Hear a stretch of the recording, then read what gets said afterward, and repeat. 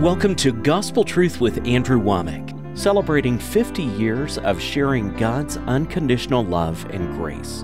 And now, Andrew continues teaching from the life-changing Word of God about grace, the power of the gospel. Welcome to our Thursday's broadcast of the Gospel Truth. Today I'm continuing to teach through the book of Romans, and I tell you, this is just powerful. Paul is talking about the gospel, the nearly too good to be true news that God loves you and there's nothing you can do about it. God loves you not because you're lovely, but because He is love. God is not in a bad mood. God's not angry at you. God loves you. Man, this is nearly too good to be true news, but this is what releases the power of God. Another verse that goes along with this, Paul also said this in Galatians chapter 5, verse 6, that faith works by love. Once you understand that God loves you, and there's nothing you can do about it. There's nothing you can do to make Him love you more. There's nothing you can do to make Him love you less.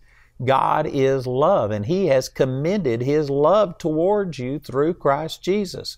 Once you understand that, faith just works supernaturally.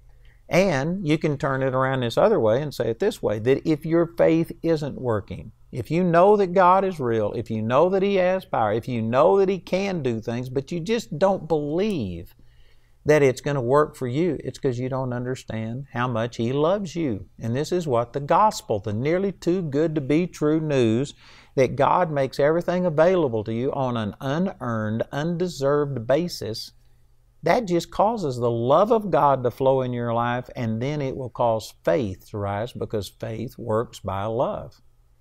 This is what I've been talking about this week. If you've missed my first 3 days of teaching as we're going through the book of Romans, I encourage you to please get this book. Man, this is powerful. This will just change your life. I've also got the teaching on CDs and DVDs, and then we have a workbook that is designed specifically for you to study as a group. And it actually has a CD-ROM in there where you can print out the questions, and you read these statements, you ask questions, you discuss it, and then you read what the Scriptures have as an answer. It's really a great way to go through this. But if you've missed any of this teaching, please get the materials, because man, this is important that you get it. So I've spent the first 3 days of this week talking primarily about Romans 1, 16, and 17. These are just foundational truths, Scriptures that, man, every one of us this ought to be your bread and butter. I mean, this ought to be what makes you tick, is understanding that the gospel is the power of God unto salvation, to everyone that believes, to the Jew first and also to the Greek. For therein, in the gospel, is the righteousness of God revealed from faith to faith, as it is written, the just shall live by faith. And then in the next 3 verses, the Apostle Paul begins to start talking about the wrath of God already being revealed to people. Now, what is the connection here? And here's what I believe is happening. Paul said, I am not ashamed of the gospel of Christ, verse 16. And he made these radical statements that were very offensive to the legalistic Jews of his day. They are likewise offensive to the legalistic, performance-based Christians of our day, who believe that you have to earn the blessing of God in your life. And so what he begins to say, he says, here's the reason that you don't need to tell people about how much of a sinner they are and condemn them and show them how ungodly they are. It's because in verse 18 he says, the wrath of God is revealed from heaven. And if you were to study this out in the Greek, I'm not going to take time to do all of that, but you know, in the Greek, the words, they had a perfect tense, a past tense, a future tense, all of these kind of things. It's much more detailed than our English language. But in the Greek, it literally is saying the wrath of God has already been revealed from heaven. In other words, he's saying, the reason I'm telling people the good news about how God loves them instead of condemning people and telling people how bad they are is because they already know that they're bad. The wrath of God has already been revealed from heaven against all ungodliness and unrighteousness of men who hold the truth in unrighteousness. Now, did you know that our modern day people today, they would say, no, that's not true. I just don't know right from wrong. And I believe that being a homosexual is fine, that I was born this way. I believe that committing adultery is fine. I believe that lying and stealing, telling little white lies, I have no conviction about this at all. People will say those kind of things today, but that's a lie. This is saying that the wrath of God has already been revealed from heaven against all ungodliness. Notice it says all ungodliness, not some of it, not just the big 10, the 10 commandments, but all ungodliness and unrighteousness of men who hold the truth in unrighteousness. And look at verse 19, because that which may be known of God is manifest in them, not just to them, but in them. This is saying that there is an intuitive knowledge on the inside of every person of right and wrong. Now, you'll have people deny that and say, oh no, I have no conviction. Well, this chapter goes on and shows that you can harden yourself towards it, and you can become what the Bible down here calls reprobate. I'm going to talk about that in just a minute, but nobody starts that way. Everybody started with an intuitive knowledge of right and wrong, of God, of His existence, and of His wrath against their sin. So this is what Paul is saying. I don't have to tell people how ungodly they are. They already know it. On a heart level, they know it. Now, you'll have people say, no, that's not true. Yes, it is true. I believe the Bible more than I believe what people have to say. And it goes on to say in the next verse, it says, for the invisible things of Him from the creation of the world are clearly seen, being understood by the things that are made, even His eternal power and Godhead, so that they are without excuse. These three verses are basically saying that regardless of what anybody claims, there is an intuitive knowledge of right and wrong, of God, of His existence, even of His Godhead. This is talking about the Trinity. Did you know when I was in Vietnam, outside of my main headquarters, there were 3 temples that were at least 3 stories. They might have been 5 stories tall. And they were built right next to each other. 3 separate temples, but they were all built together. They were so close together. I never walked out to them, but it looked like, that you could barely squeeze a person in between these 3 temples. I mean, they were right next to each other.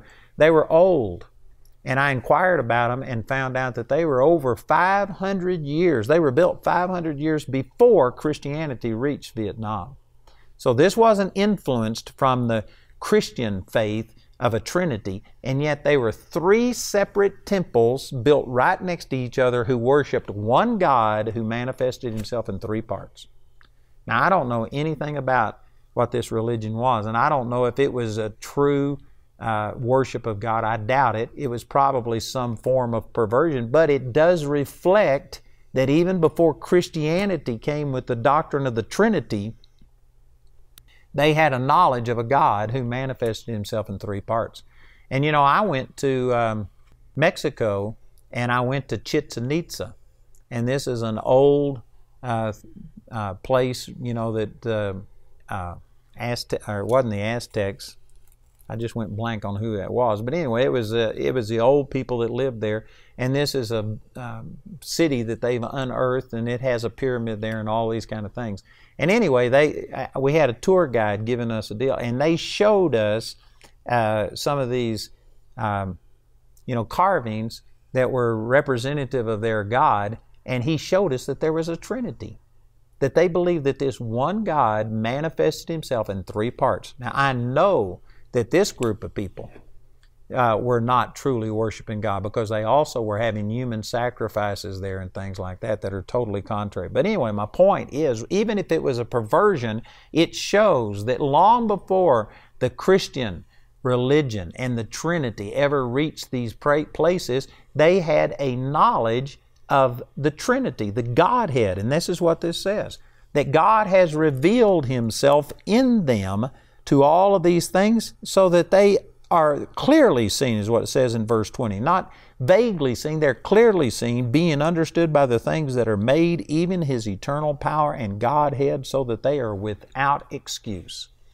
In other words, Paul was talking about the good news, the gospel, and I know that the religious people were going to criticize him and, no, you got to show people they're a sinner. You got to show people how bad they are. And he says, no, they already know it. There's an intuitive knowledge on the inside of every person.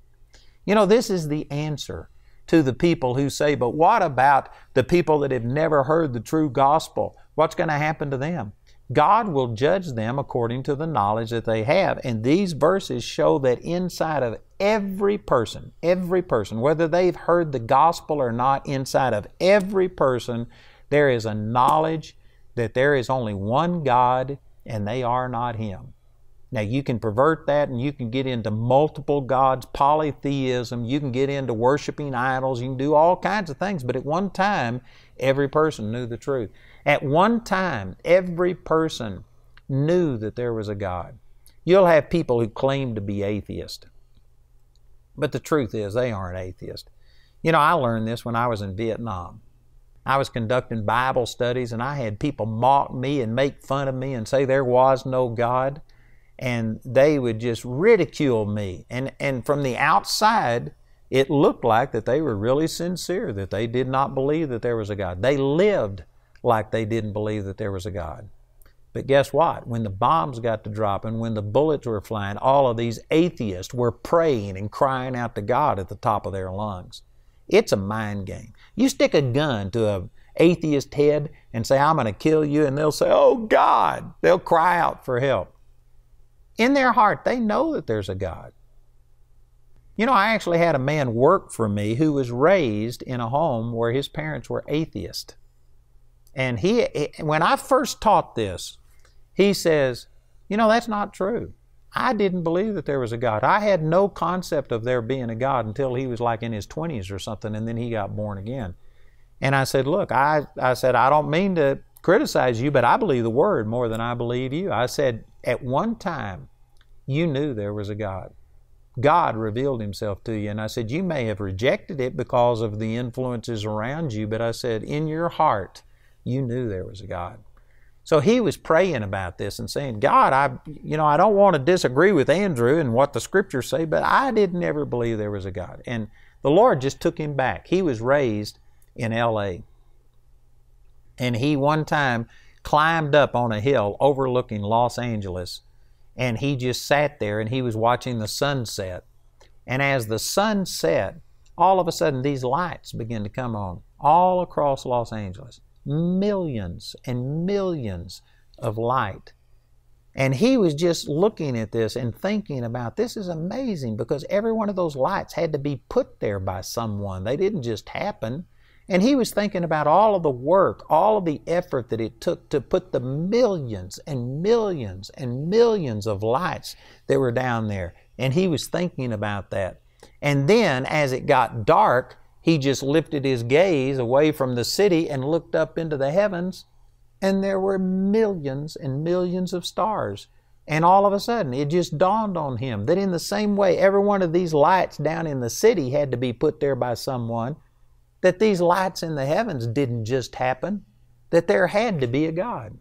And he was about 11 or 12, I think, at the time he was telling me about this, and the Lord reminded him of it. And he rejected those thoughts because his parents were atheists and said there was no God. But he said, all of a sudden, I knew.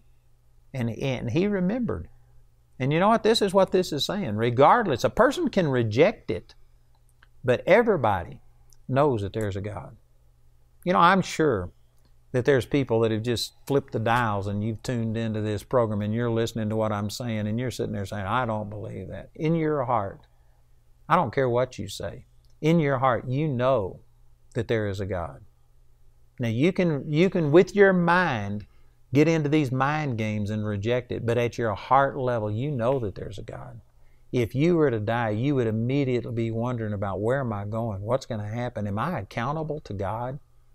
I think that the reason evolution is so popular today is because it allows people to deny and diminish this inner witness that there is a God and that you're accountable and that someday you're going to have to stand before God. And so they want to believe that, no, God didn't create us. We just evolved from slime. And you can get in and you can have so many people confirm your opinion that it dulls and deadens you to this inner witness. But if you get still, if you get quiet, that little homing device that God put on the inside of you starts going off. and starts letting you know that there is a God. Where did I come from? Where am I going? What is life all about? These little thoughts. This is the reason that a lot of people don't like to be still.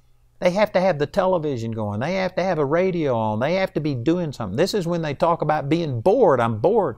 Man, if you know God, how in the world could you be bored if you are fellowshipping with God and listening to God and stuff?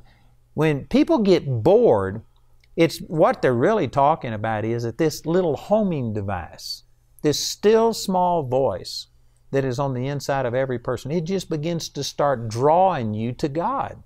There is an intuitive knowledge is what these verses are saying. Psalms 46:10 says, "Be still and know that I am God." When you get still, when you get quiet, when you quit having all of the noise of this world drowned out this still small voice, if you get quiet and separate yourself, God will go to revealing Himself to you. Be still and know that I am God. God will reveal Himself to you. And I believe that there's people watching this program right now that you have thought, no, there is no God. You've dismissed it. But if you'd be honest, down deep on the inside of you, you know that there has to be a God. You know that things can't just happen randomly. You could take the collective power of the human race, billions of people, all of our money, all of our brightest scientists and people, and did you know what? They can't even create a blade of grass. Now they can create something that will look like a blade of grass. They could have it the same texture, the same feel. It might fool some people, but if you plant it in the ground, it will not produce more grass. They can't do this. And if mankind, with their collective ability and power, can't produce the simplest thing in creation, how in the world do you think that people, animals, all of this complex things evolve just randomly? If it can't be done intentionally, what makes you think it can be done randomly? In your heart, you know that's true. You might have believed something else. You might listen to other people and deaden yourself to that voice, but in your heart, you know this stuff's true. And this is what Paul is saying. The reason he's not ashamed of the gospel and he's telling people about the goodness of God, he doesn't have to beat people over the head. At a heart level, people already know that they have sinned and come short of the glory of God. And what the law does, it just amplifies this. It takes this knowledge, this intuitive knowledge that's on the inside of people, and the law amplifies it and makes it so loud and so clear that no person can miss it. And so that's what he's talking about. This is the reason verses 18 through 20 are there. People are without excuse. They understand everything clearly. Clearly, they understand it. They know that they're a sinner. And so you don't have to preach to people about them being a sinner because they already know it. All of these people that are holding these parades and bragging about a lifestyle that is completely contrary to everything that God says, they know it's wrong. That's the reason that they are so adamant and pushing for like homosexual rights and same-sex marriage, and they want this recognition. It's not just because of the physical benefits or anything that it might give them. It's because their own heart is condemning them. And by them having everybody around them embrace them and say, oh no, this is the way that God made you. It's dealing with that inner conscience that they have, that they know that they're wrong. They're trying to soothe their conscience by having everybody else accept them. They're trying to deal with the fact that they know this is unacceptable to God, and they're trying to soothe that by getting everybody else's acceptance. And you can disagree with that. You're entitled to your opinion, but I'm not going to agree with you or we'd both be wrong. I'm telling you, this is what the Bible says. There is this intuitive knowledge on the inside of every single person. And because of that, you do not have to force people to acknowledge that they are ungodly because they already know it in their heart. You know, I've had people come up who are atheists, and like I said, when the bombs get to flying and the dropping and the bullets are flying, they're all crying out to God. I just learned in Vietnam that when people would say there is no God, I'd just ignore them. And I'd say, I know that you know that there's a God. And I'd go to talking to them and I said, in your heart, you know, and I just treat them as if the Bible is true. There's people that get into these mind games and they fool themselves, and they may fool some people, but they aren't going to fool anybody who believes the Word of God. The Word of God says in their heart they know that they are a sinner. God has revealed Himself against all ungodliness and all unrighteousness of man. It is clearly seen. They are without excuse. You do not have to argue with people about their sin. Man, that's powerful right there.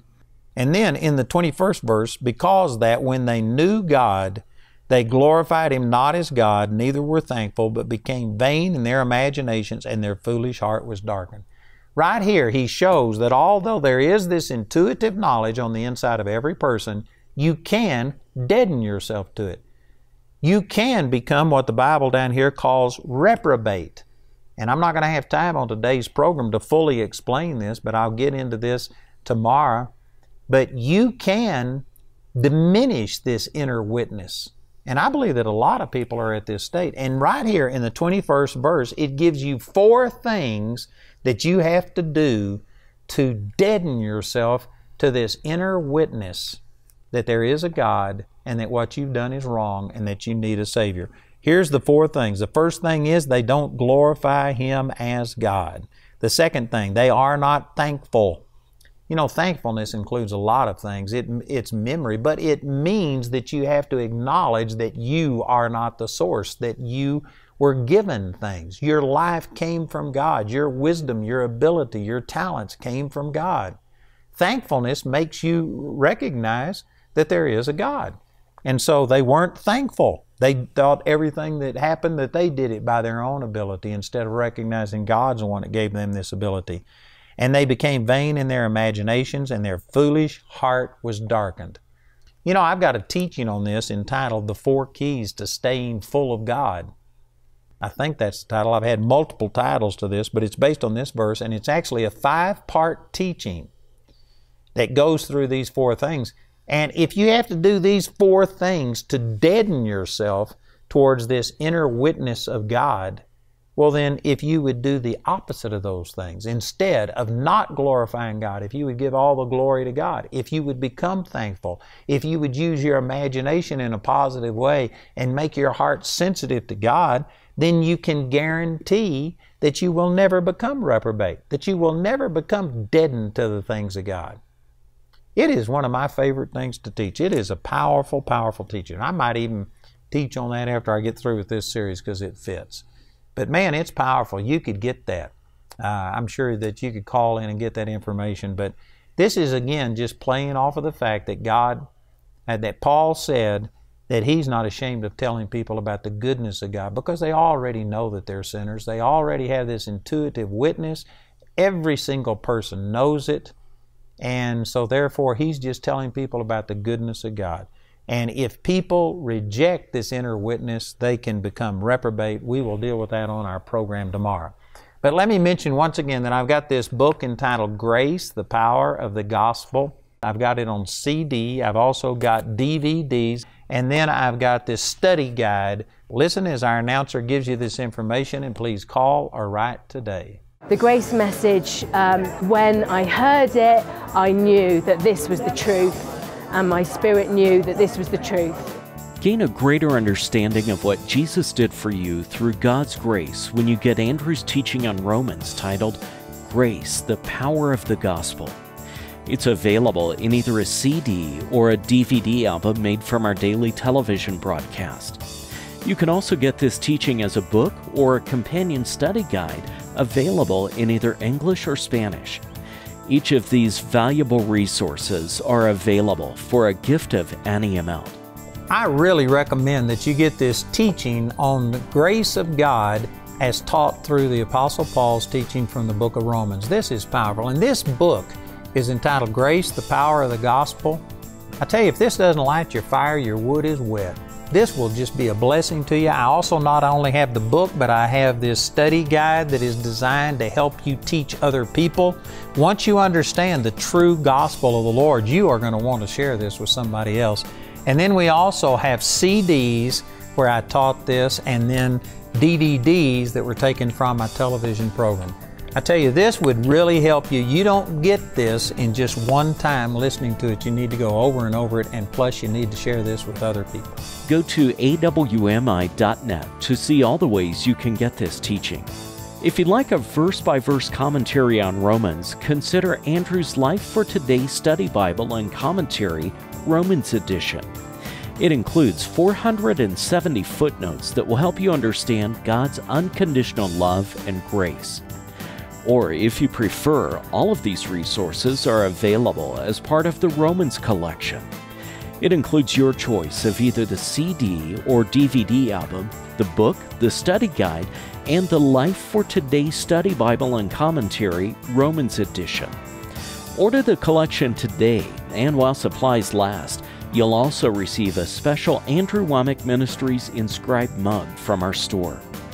The Romans collection has a catalog value of $124, but you can receive it today for just $75. The first audio teaching in today's series is available for a gift of any amount when you write or call. We encourage everyone to give, but if you're simply unable to afford it, Andrew and his partners will provide this first CD free of charge. You can order resources or become a Grace Partner through our website at awmi.net. While there, you can discover more product details and download many free resources. Or call our helpline Monday through Friday from 4:30 a.m. to 9:30 p.m. Mountain Time. Our helpline number is 719-635-1111. To write us, use the address on your screen. We appreciate your generosity and hope to hear from you today. Our lives were turned right side up when we came to an Andrew Wommack event back in 2006. Our daughter Hannah was just given 2 weeks to live, but at that conference she was prayed for, and praise God she was miraculously healed, and she's 100% well to this day. Since Hannah was healed, we found that there have been many people that have been healed at Andrew's events. It's not a question of will he heal you, he's already healed you. Andrew just gives it to you like it is. And every time I leave one of these conferences, I am changed for the better. You feel like you're with family, and there's no strangers, and everyone is so happy and joyful. I am enjoying this conference so much, I literally cannot wipe the smile off my face. When you attend a Gospel Truth Conference, you're going to be inspired by powerful praise and worship with Charlie and Jill LeBlanc and Andrew teaching the life-changing Word of God. There are prayer ministers there as well. Attending a Gospel Truth Conference is so easy, and it's free. Go to awmi.net for more information. And while you're there, you can register for the event. This March, go on a journey with God. God with Us. An internationally toured musical will take you on an adventure through a stunning display of stage and screen. Watch the Bible come to life as it's retold by the Apostle Peter to persecuted Christians in Rome. Showing at Charis Bible College from March 23rd to the 25th. Tickets are available now. For times and dates, go to GodWithUsMusical.com.